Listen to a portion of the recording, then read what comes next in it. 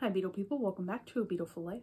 So in today's video I am going to be talking about the new Paul McCartney documentary series that recently came to Hulu. It's called McCartney 321, and this is Paul's series with Rick Rubin that was announced last year, and it was just released recently. So I'm going to be just sharing some thoughts and some favorite parts throughout the episodes. So let's go ahead and get started. Alright, so this series is broken into 6 half-hour episodes. So in total it is 3 hours long, and they all focus on Paul's development as a songwriter and his partnership with John. And it breaks down a lot of the elements of the songs, and Paul also tells a lot of stories. I should say, by the way, I guess there will be some spoilers in this video, so if you haven't watched the entire thing, just be aware there might be some mild spoilers ahead. So when I first started watching the documentary series, I was curious as to see like what stories of his he would tell that we had already heard and which ones would be new. And so I'll first just highlight some of the stories that I liked. So one which he told, which we have heard many times before because he tells it I think at every concert.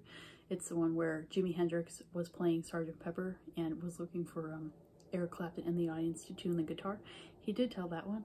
But then they showed footage of Jimi Hendrix playing Sgt. Pepper, which I had never seen before, so that was a cool addition to that. And then another story he told, which I think is something that he mentioned in a recent magazine interview, was when he and George were kids and they were hitchhiking, he would get, I think, rice pudding, and they would eat rice pudding on the side of the road. And he said something like, looking back, wow, that was 2 of the Beatles on the side of the road eating pudding. And then another one I liked that I hadn't heard before was the story of when they were recording Penny Lane, and George Martin had access to like all of the best players of the, different instruments, and he got a piccolo trumpet player, and Paul wanted him to play this like impossibly high note.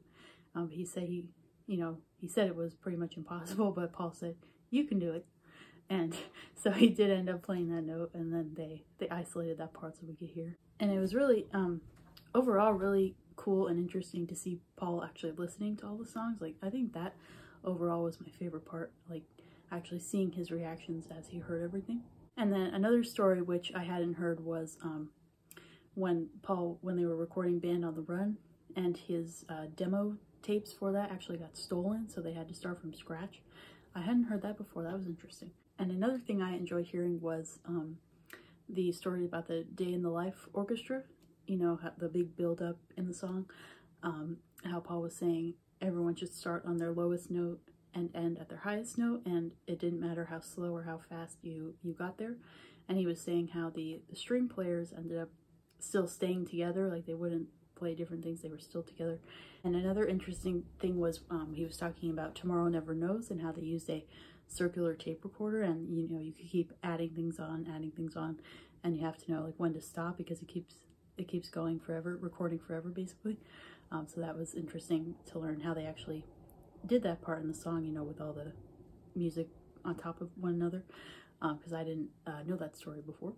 And then another one was when he was talking about Come Together, and when John originally brought in that song, and it was like much faster, and Paul said that it sounded too similar to a Chuck Berry song, so they had to slow it down, to get away from it being too similar. It was cool to hear him play what the original version was on the guitar, like the faster version. So aside from the story portion, like I said, I really did enjoy watching Paul listening to all the songs and his reactions to everything, and it was really cool to see them breaking down all the different components of the song, like isolating certain parts. And through the whole thing, it was also cool that they had a lot of pictures on the screen, and a lot of them were photos that I hadn't seen before, or photos that were like newly colorized from black and white, so it was cool to see those. I will say I do wish there were more of Paul's solo songs in the documentary, because it did have a lot of Beatles songs, which obviously I don't mind, but I do wish it had some more solo stuff. But the whole thing overall was very enjoyable to watch. I do want to mention, by the way, Hulu does offer 30-day free trials. That's how I watched it. So just so you know, you can get a free trial. So I definitely do plan to watch it again. I watched the whole thing on my iPad just to kind of prepare for the video, but I do plan to watch it again actually on my TV. So I just want to show you, this is what it looks like on Hulu. So here is the little, you know, title card, and then there are 6 episodes. I wonder if they'll end up releasing like any kind of bonus footage or behind the scenes or something. That would be cool to see, because I would definitely like to see more of this. So if you have watched all these episodes, let me know in the comments what your favorite parts were and if you have a favorite episode.